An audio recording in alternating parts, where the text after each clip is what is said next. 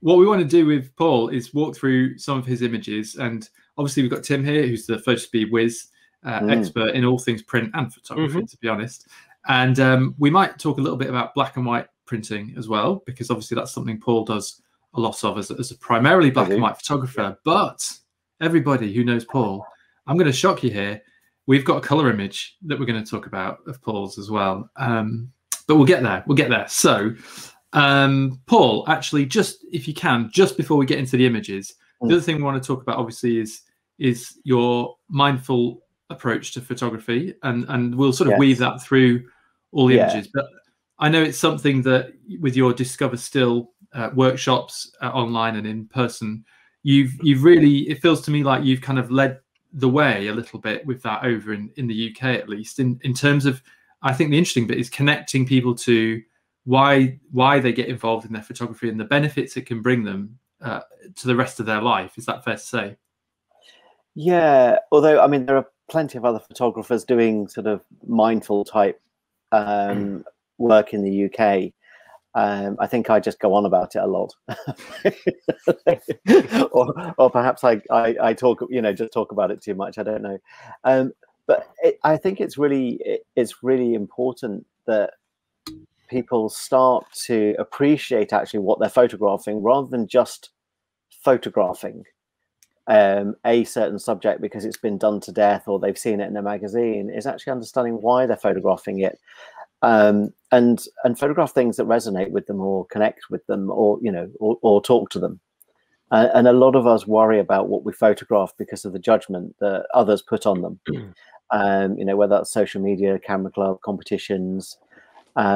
We worry a lot about our own validation and the way other people view our work, and trying to get people to realize that how they see the world is unique.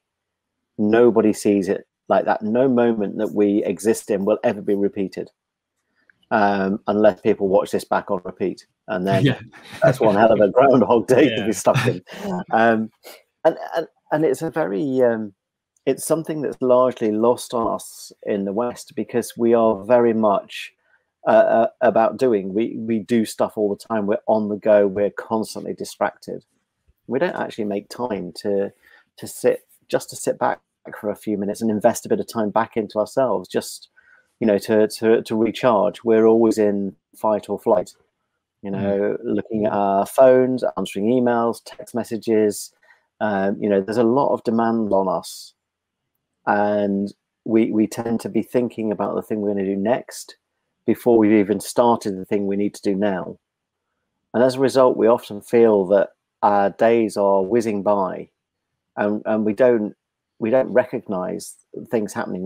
We don't pay attention. We don't notice, because we're so distracted about what we're supposed to be doing, we forget to be something. And I think in some ways the whole lockdown experience has been quite good for letting people have an enforced pause, where they've been told, okay, you've got no choice but to stop.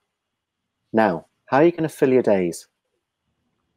And that caused a lot of people quite a lot of confusion, because all of a sudden we've gone from racing along at 1,000 miles an hour to being, screeching to a halt. And then we're thinking, okay, I'm stuck at home. What do I do? I normally leave home to photograph. I normally leave home to enjoy myself. How can I enjoy myself at home? And that's where a mindful approach to photography, a contemplative approach, comes in, because you can look around your house and start to appreciate the beauty of a place that you have chosen to live. And weirdly, under normal times, you can't wait to escape it to go somewhere to photograph. And yet you chose to live there. If you wanted to photograph mountains all the time, why didn't you choose to live in Scotland? Why did you choose to live in St Albans or Sevenoaks, where there aren't any? And then you're constantly judging your home as boring, as not good enough, as not inspiring, which leads you into a downward spiral. And that rubs off into the rest of your life, because you become dissatisfied. So finding inspiration in your everyday, finding moments of beauty in your everyday, leads to overall happiness and well-being, and a greater feeling of contentment within your daily life, which means that you're not so disappointed about being at home, you know, and you can find beauty on your doorstep. And that leads to unusual entries into competitions, entries that catch the judge's eyes. You know, sort of little surprises that come up because you would never have tried something had you not had that enforced pause. You know, and I've loved it. I've really loved seeing what people have come up with in their own backyards. And I think what's interesting is we're going to walk through some different images of yours, Paul, which are some of which are of the everyday, but it's those moments, like you say, that those interesting moments, those beautiful moments, those contemplative moments, whatever it might be. And I think really, without getting too deep too early, I think it's at the essence of being a photographer. You know, I always find it difficult to know. We do put ourselves in boxes, don't we? We are an ex-photographer, a Y photographer, but really the art of photography or your engagement with it can be everywhere. Yes, of course, there might be things we like to put ourselves in certain situations, but I think, without putting words in your mouth, Paul, because you're very capable of explaining it, but I think it's that no, it's the fact that we can see things everywhere, and it's an ongoing conversation. Let's say that with the world that we express visually. But Tim, maybe let's get into some of the images if we can, because I'm really happy because Paul's sent us a selection, and everyone who knows Paul and or I or both of us, you know, we've done quite a few bits together, workshops, talks, videos, all sorts of podcasts, you know. But I still enjoy seeing new and different work from Paul that I haven't seen before, and there's a few in here, which is great because I was really happy we could talk about those. And you're you know you're no, and you're, you know, it's funny, isn't it? I talked about getting put in boxes, and when a group or a wider community or an individual, when that happens, it tends to take a long time. It's a lot longer to get to be allowed out of that box in their view than it was for them to put you in it. And so I think, Paul, with you, I think a lot of people early on were talking about your long exposure work, and that obviously is some of what you do, but what you do is you're a photographer, like I say. And so what I wanted to make sure we covered on with this was how it's every day, anywhere, anytime. That's fair to say, isn't it? Yeah, I'm like a martini.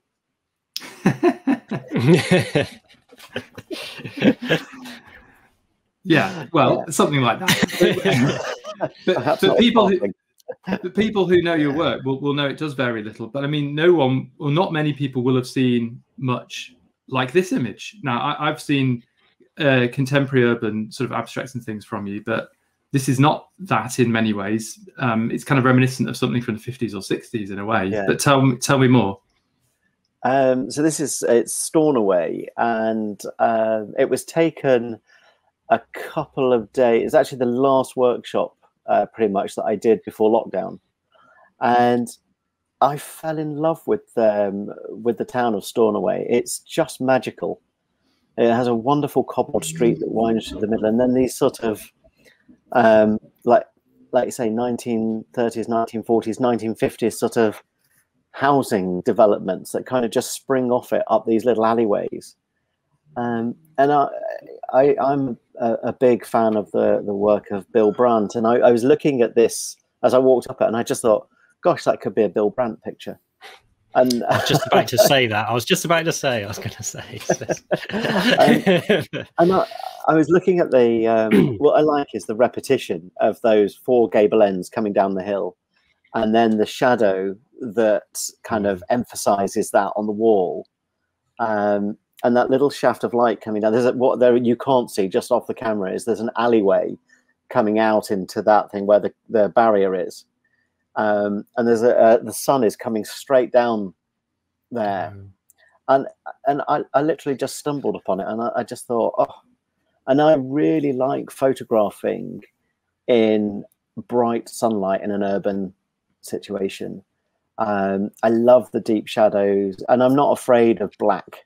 and I know we've touched on it before, Sam, we have black ink for a reason, and that is to use it, and use it with pride. The more black ink you use, the happier Tim will be, and certainly the happier Fotospeed will be overall.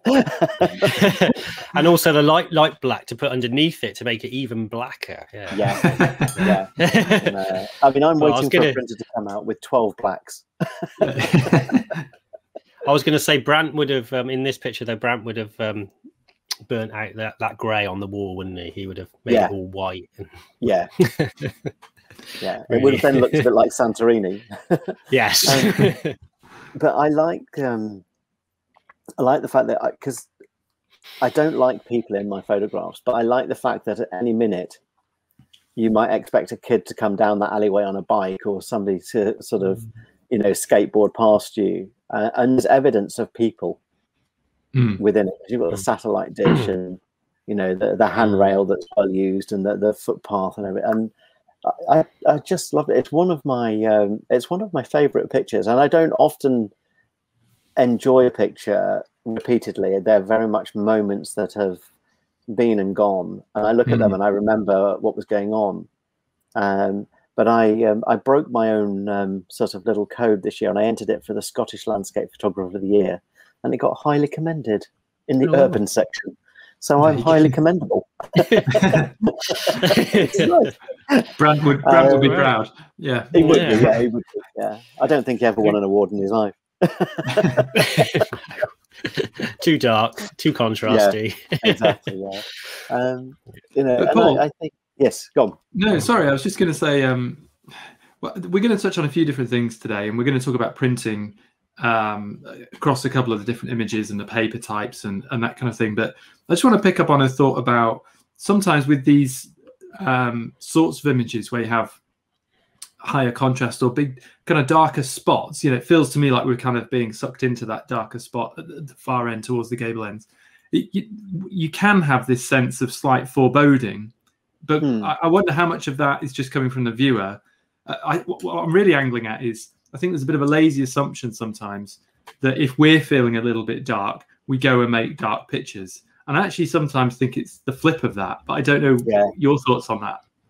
I would agree with that. I know when I was really struggling with my mental health, most of the images I made were very light and very calm. And yet that was the complete opposite because of what it was where I was aspiring to be. It was what I wanted in my life. And yes, at dark times I photographed in a dark way. It's usually when I'm kind of halfway that I photograph in a dark way, when I'm sort of sitting on the fence. My tendency is to fall the dark side, not to go too far into the light. But this is a balance. This is all about angles. It's not about whether I'm in a bad place or a good place. I actually was really happy when I took this. I mean, it was a beautiful day, and I was completely lost in the enjoyment of all the shapes. It was like a jigsaw puzzle, just putting it together. And I love the fact that the only circular or curved thing in this picture is the satellite dish, which I know a lot of people would have taken out. But I love it in there because of its kind of unwantedness, if you like. It's a flaw in the picture that people would have, touched out. It's very easy to get rid of. But I think it needs to be there. For me, it needs to be there. I think if you took it out, it'd be, I don't know, it'd be something missing. Too clinical, maybe. Too polished, too perfect. Yeah. And I think it's good to have imperfections in your image or things that cause you to look again or cause you to, to just pause on the image. Because what you really want is people to look at your photographs and spend a bit of time on them. You don't want to be, the kind of in the Tinder of photographs where people just flick past. You want to be the swipe left or swipe. I don't know which side of Tinder I would want to be on, left or right. well played, Paul. Yeah. Very No, I know what you mean. And sometimes you need those elements to command and grab your eye and let you dive into it. I think let's just move on, just because we have a number of images to get through. and I really wanted us to talk a little about this with our friend leaning on another one there. And sometimes, Paul, I'm sure everyone watching this probably follows you on socials, media platforms. But what I enjoy when you post images is that often there's something quite heartfelt or inspirational or something that makes you think. The words that you put with your images are very important as well. So tell us a little bit more about this and maybe some of those meanings that you find in images generally and why it's important for you to share them with the words as well. With the sharing of words it's kind of like an online journal for me, really. And if it helps other people, that's wonderful. I used to be a great believer that a picture spoke 1,000 words, and you didn't need any words to be, to go with your images. But I sometimes think it's quite nice to have something with them. And when I photograph things, I'm drawn to them for a reason. And sometimes that reason isn't apparent straight away, although I come home and I edit straight away. So I think we've talked about this before, Sam. You either edit in the moment or you edit a long time afterwards. I think you let things brew, don't you? I'm much more, and I think this goes back to my news days of processing straight away. I come home, it goes straight on the computer, and I edit it while I've got a lot of it in my head still and in my heart, and then I sit on the picture. And usually a day or so later, I start to kind of reflect on the picture a little bit, and use my journal that I keep every day to sort of tie that up with what I was feeling what I was writing with what the picture looks like.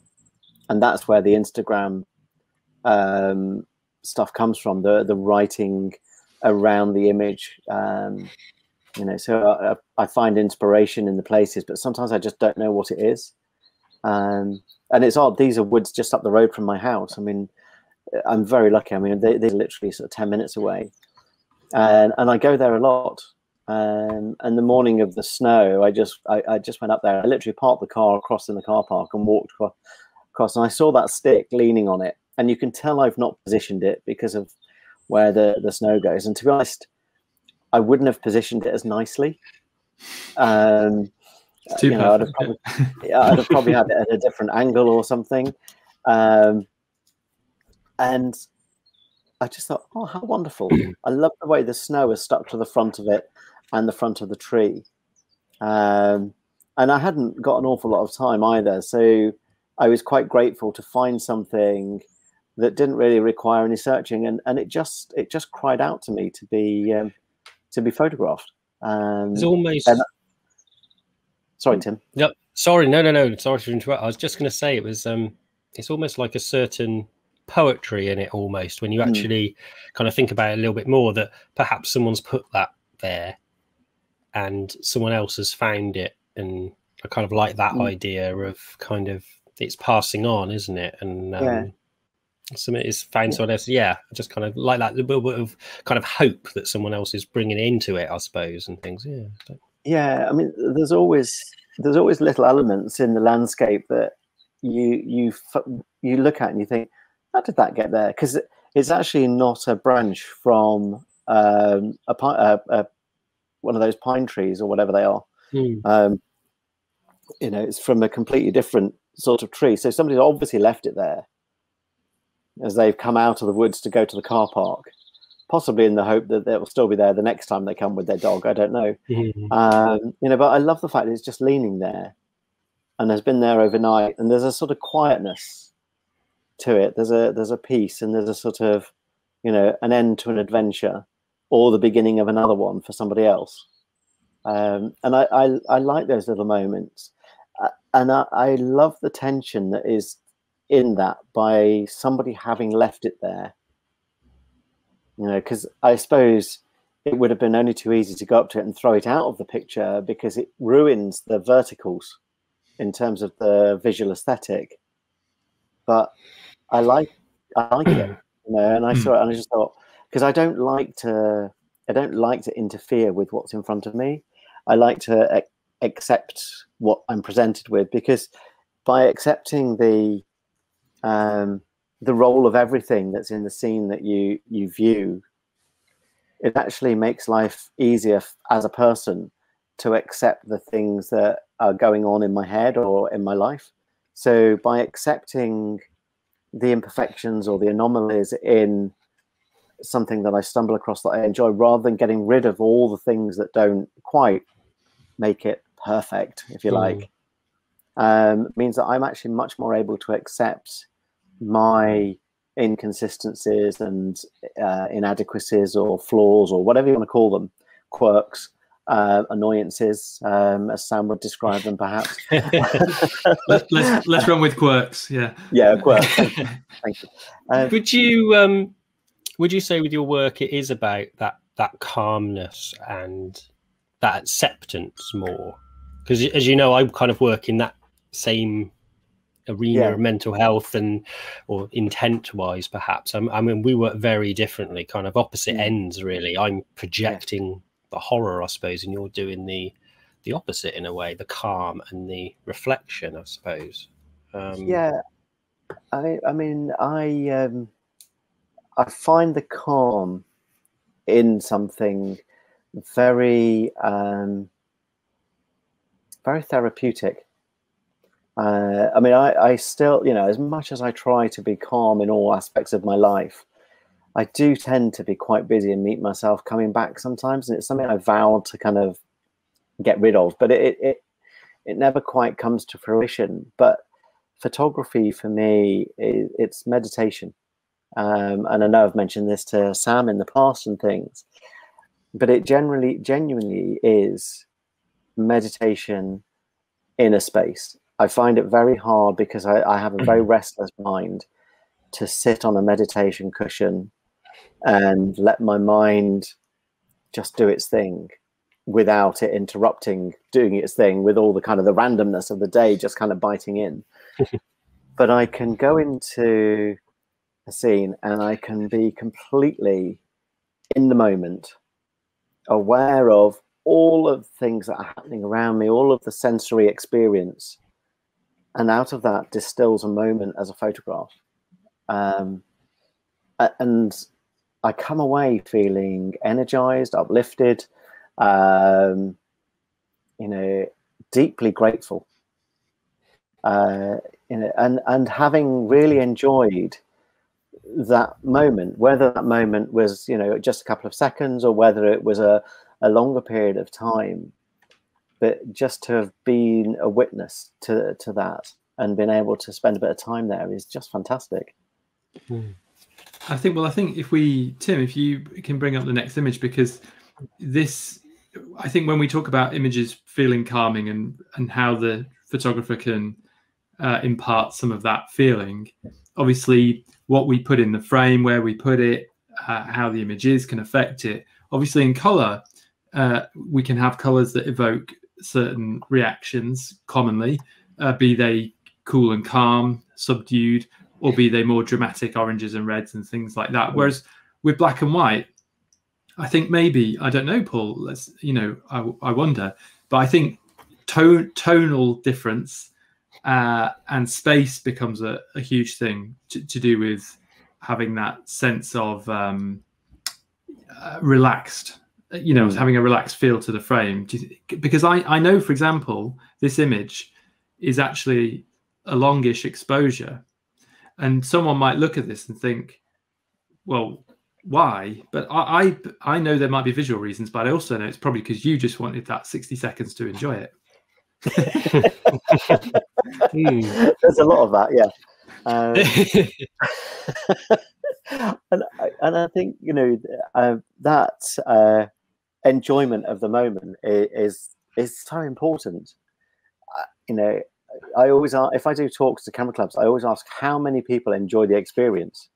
A lot of people enjoy photography, but enjoying the experience as you make the photograph is very different to enjoying photography. You know, my dad enjoys photography because he loves the technical. He likes apertures and shutter speeds and the, you know, all of this. I don't give two hoots about apertures and shutter speeds. You know, I mean, if it had one shutter speed of 60 seconds, I'd be really happy. That's fine for me. One shutter speed, one aperture, and some ND filters just to kind of get it about right.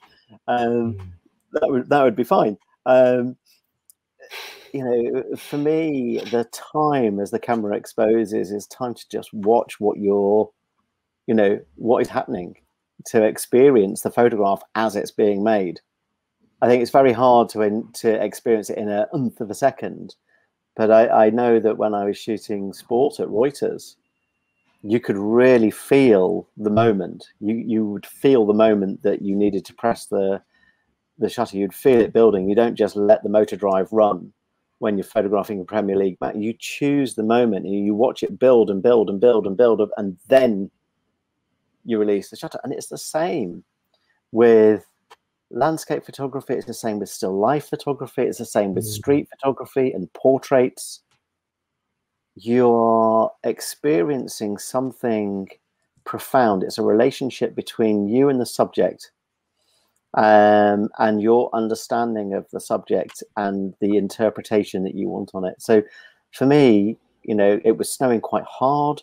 I loved the movement in the trees, which you can just see. You know, there's just enough blur in the trees, but it enabled me not to get white blobs over the picture, because I don't like white blobs on my pictures. I spend hours touching them out, and that's just, life's too short. You know, so to have the space, I like the trees being fenced in. I like the fact they look like they're trying to get out, and then there's all this open space, and you know, for them to go and play in, but they can't go and play in the space. But space for me allows the subject, no matter how big or small, to breathe.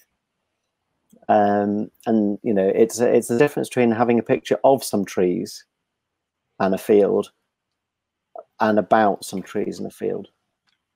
You know, we can photograph a tree and it'll be a picture of a tree, and we can photograph some trees and some space, and it becomes, you know, you know, we kind of imagine stories, or we build stories into it, or we build a breathing space, perhaps. Yeah, no, definitely.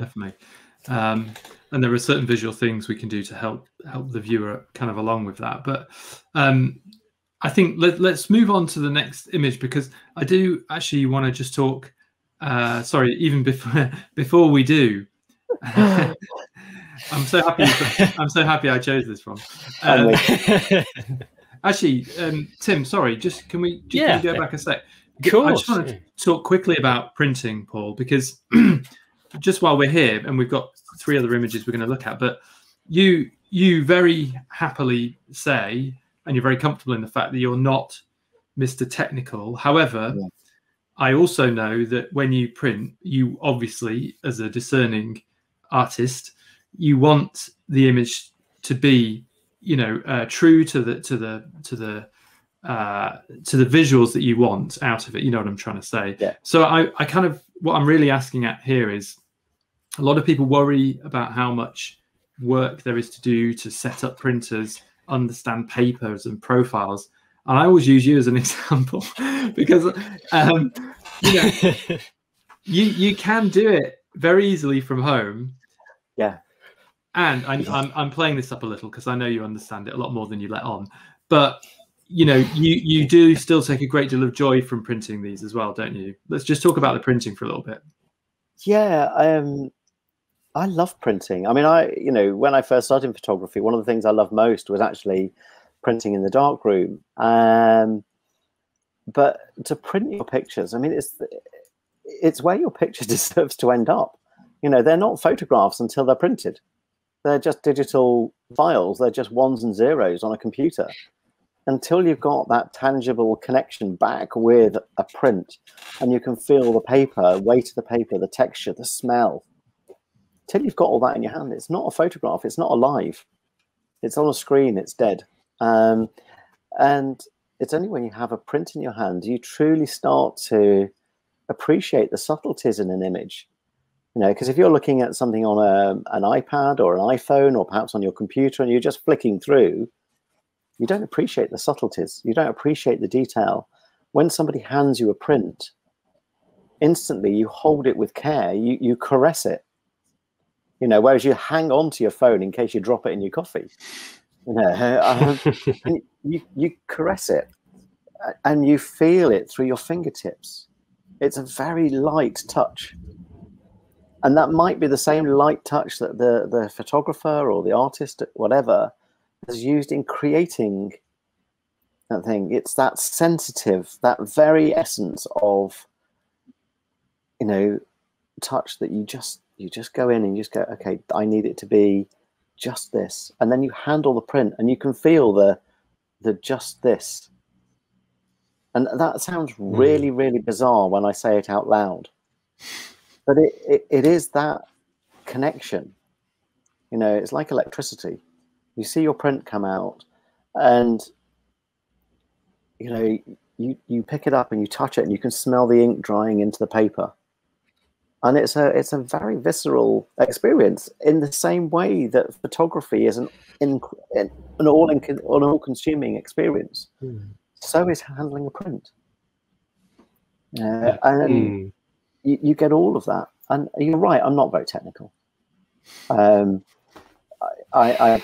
did a workshop with the amazing Doug Chinnery. We were co-leading it, and part of it was printing. And he lost me after about 5 minutes of talking, because he had all these these charts and graphs, and I was like, what is all this stuff that I've never looked at? Where does it come from? How does he find it? And it really made me think, actually, how much I don't know. And I think printing is one of those things. It can be as simple or as complicated as you want to make it. I imagine that Doug would make far better prints of my images than I ever would, because of his greater knowledge of the art of printing.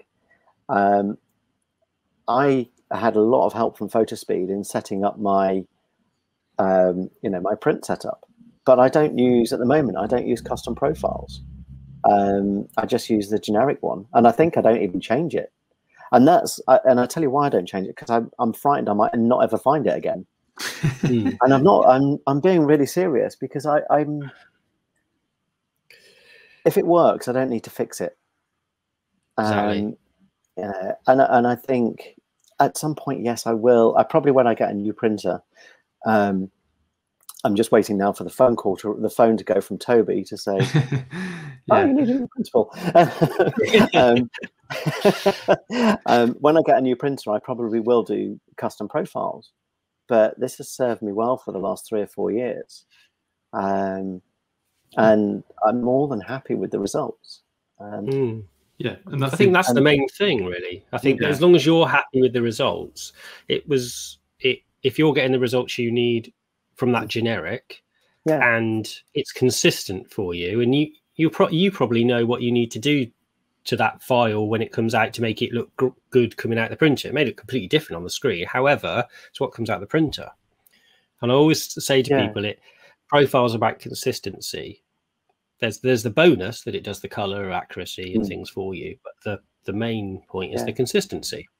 So, and if you're getting that with a generic, and it maybe you need to put a bit more contrast in it, or you might need to reduce the color or whatever, reduce the blacks, increase or whatever. But as long as you know, and now you say you don't want to hide that, you don't want to change it because you might lose that generic. But yeah, you might, and you think, oh, what one was I using? And you won't know which one to press, and all those things. And I think it's the platinum baryta that I use, even though I print on the platinum cotton paper, and I know it's got its own profile. I've still not changed to that profile. I think the thing is, though, it's the maybe sometimes we worry too much as well that the print has to be exactly what we're seeing on the screen. The two things can be separate things, and I'm not suggesting yours are different, Paul, but the print exists of itself and the screen image exists of itself. They're never going to be the same because of how we look at a screen and how we look at a print. So I think as long as what you're getting is representative of what you want the print to be, then it's great, isn't it? Let's just jump on, because I want to talk about this one, because I'm guessing, Paul, I might be wrong. Was this on your phone? Yes. And I know you're a big proponent of using phones, Yes. using whatever, right? But the phone Yeah. is such a great tool, isn't it, to make these sorts of little capture these moments. Yeah. I mean, you need to imagine the scene. We've been test driving cars over the last week because my partner is ready for a new car. So we've been test driving cars, and we went to a farm shop just to check that it would go into the farm shop and up the gravel drive at speed, slightly sideways. Because I'm a big kid at heart. And we go into the farm shop, and they've got this lovely spring rhubarb. And it's just in the crates, straight from the field. And I just stopped, and I said to Maya, I said, I'm going to have to just not come in with you until I photograph the rhubarb. Now, she's very used to me doing random things like this. So I just spent a very happy 5 minutes just photographing the rhubarb, because I just loved the kind of the texture and the freshness and the way it's just sort of standing up, but was kind of very random. And it literally just called out to me. So I loved it. I just, and then it makes a fantastic crumble. double win, isn't it? I know you're a Mr. Black and White. Yes. But I would have thought even you might have been tempted a little bit on colour here. What? Pink and green? Yeah. Really? Oh, goodness sake, Sam. I mean, no. Everybody knows it's rhubarb. Everybody knows the colour of rhubarb. So why do they need that information from me? I'm giving them texture and line, a little bit of order out of chaos, perhaps a smile because it's randomly rhubarb in a shop. I don't know. I photographed it for me. I saw it in black and white. I saw the colors. I think as a black and white photographer, color is really important because you can adjust the way the tones work off the color. But color's not important in the way I photograph as a communication method to people. Yeah. On the whole. But I know what you're going to do next. No, yeah. No, I was teasing, but I think the point is really you do see the color. It's not like you're not seeing the color, because the color is absolutely informing your black and white decisions, because you know how that's going to work in black and white, and often you'll be looking at it in black and white anyway through the device. But okay, cool. Well, we've got a couple more images that we want to just get into. Thank you everyone for watching along. But yes, we're saving the other one for last. It seems. The shock. We've talked about sort of space and simplicity, Paul, and I think we need to know sometimes when enough is enough within the frame to convey the message, I suppose, is what it's all about, isn't it? And simple. There's often themes with your work where there is just one little star, and you just let it be itself amongst its wider settings. And this is a good example of it. Thank you. I was just, I was actually in the middle of doing a film for Lee and Fuji with Wex. We were doing this filming, and the cameraman had forgotten his cards, as as a video camera person does, and he'd had to jog off back to the car park. And I was just sat on top of the cliffs near Beachy Head, which is quite a strange place for me to go because of past experiences with it. And I was just watching the waves. It was such a quiet day. The waves were coming in literally parallel to each other, but lovely spacing. But they were just like little wave. And I just thought, oh, that's so calming. And I just got hooked into the rhythm of them, so that I was watching.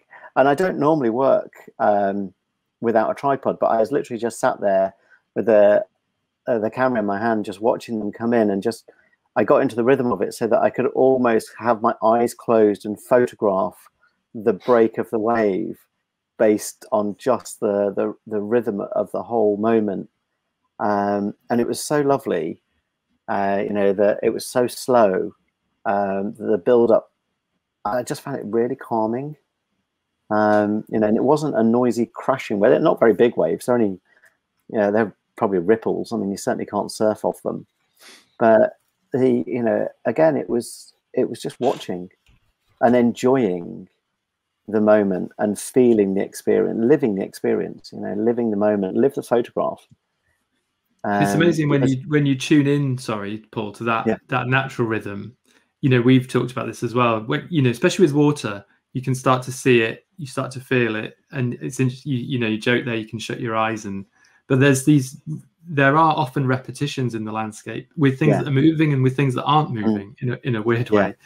And so that's a really great feeling, because then you feel like suddenly you're part of it as well, instead of just being a bystander. There's a conversation, as hippie as that sounds, isn't there? And it is your relationship. It's becoming involved in the photograph. You know, you're not kind of an innocent bystander. You're involved in it. You can feel it's like being able to feel the heartbeat of the earth. You know, and to allow yourself, to give yourself permission to be that connected to the moment. It's a wonderful, wonderful thing. You know, and it reminds you of how impermanent everything is, how much everything changes all the time. And although the rhythm was the same, no two waves were the same. They didn't break in the same place. And that was what was really fascinating about it. You know, being able to sort of almost study the transients. You know, and every time the wave comes in, you know, the tide is going in a bit further or out a bit further. You know, it's a picture of change. You know, constant change. Well, let's talk about change, because the next image. You ready? You ready? Excellent segues, Paul. Yeah. What? So, you know, joking aside, obviously, anybody who doesn't know Paul, well, anyone who does know Paul, sorry, would know they very, very, very rarely see colour work from you. So I suppose, you know, the obvious question is, what compelled you? Oh, I thought you were going to say, what the hell? No. Well, I was getting to that. No, what I kind of have my own thoughts why, but you know, why did you? Yeah, it's not hard and fast rule, is it? You know, you are okay to break your own rules, so to speak, but something obviously just shouted to you about this to represent it in the way you have. Okay, so it's done on a phone, and it's a multiple exposure, and it's just playing, because to be able to evolve as a photographer, we don't ever stay the same. You know, we have to develop, and we have to, you know, we have to not be in the box that people want to put us in. I mean, for a long time, I was classed as a long exposure black and white landscape photographer. You know, I mean, that's a very long, narrow box to go in if you want to put the title with your printer on the front. Yeah, .com. Yeah. Oh, there's a catchy name for my next project. And I think it's important that we don't let that define us. You know, in my past life, as when I was working at the Times, I defined myself and allowed myself to be defined as the picture editor of the Times. I lost my own identity. And as a photographer, as an artist of any kind, you don't want to lose your own identity. You don't want to lose who you are because you're conforming to what other people expect. You know, it's like an actor who only plays one particular part. They become typecast. And then it's very difficult for us going to the movies to see them play anything other than, you know, Harry Potter or James Bond or whatever. And it's the same with us as photographers. So we have to have this sort of childlike approach to things where we go, okay, I'm just going to play. I'm going to have fun. You know, so this is using Photosplit on the iPhone, and it's the red is actually the homework folder of my stepdaughter, and the silhouette of the vase is actually a little vase that was on the mantelpiece shelf thing in the kitchen, and I just started combining them because I love the shape of the vase, and I don't normally play with color, but I was kind of playing with a blend of color and black and white, and it was just fun.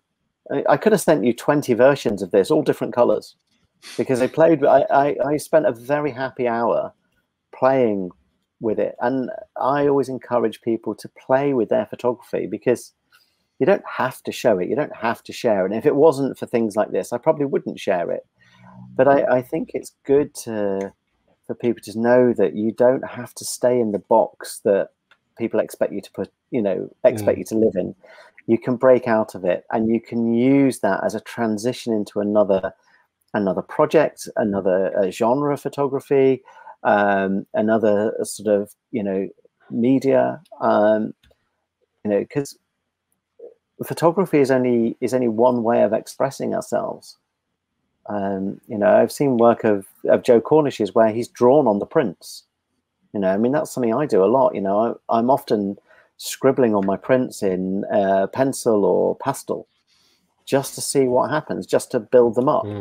And that's something I've done since I was at college. It's great fun to take your lovely print and then work a different media over the top of it. It's great fun to take multiple exposures and play with them and see what happens. And we have to have fun. A lot of people take photography far too seriously. Photography is experimentation, it's expression, it's enjoyment. And for the majority of people in the UK, it's a hobby. And a hobby, by definition, is an investment in your quality time. So if you can't enjoy the quality time, if you can't give yourself permission to have fun, why on earth are you doing something that you can't have fun at? Why? I don't understand. It's my job and I love it. If I couldn't be a photographer, I'd want to be a Lego designer so I could play with Lego all day. Photography is the same. You're just playing with colors and blocks and shapes and patterns, and that's all it is. It's visual play. And I think that we should encourage more people to play and not be frightened of pushing out of their comfort zones, not be frightened of breaking the formula that they know works, and pushing something out there. Yeah. Lets you grow, doesn't it? And I'm happy you've been able to share this color image in a safe space, Paul. Well, as long as only the two of you. Yeah, it's only no one else will ever see it. Yeah, it's fine. And actually, just as a final thought, I know this would make an absolutely corking print. By the way, I can just imagine it on something really nice and textured and gorgeous print that would be. Anyway, that's for another day. But Paul, thank you very much for coming on. It's always good to talk to you about photography and the wider points around it. it's not always the hows, and I know I'm guilty of that. I like to talk about the whys, but that's why we have Paul on, because he likes to as well. Because that's the interesting bit, right?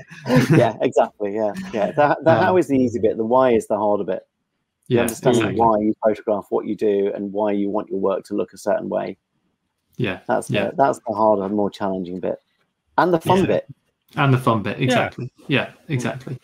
Cool. Okay, well, thank you very much, Paul. Thank you, Tim. Thank you. Thank you for watching, everyone. We'll be back with another Fotospeed talk very soon. Goodbye for now. Bye. Bye. Bye.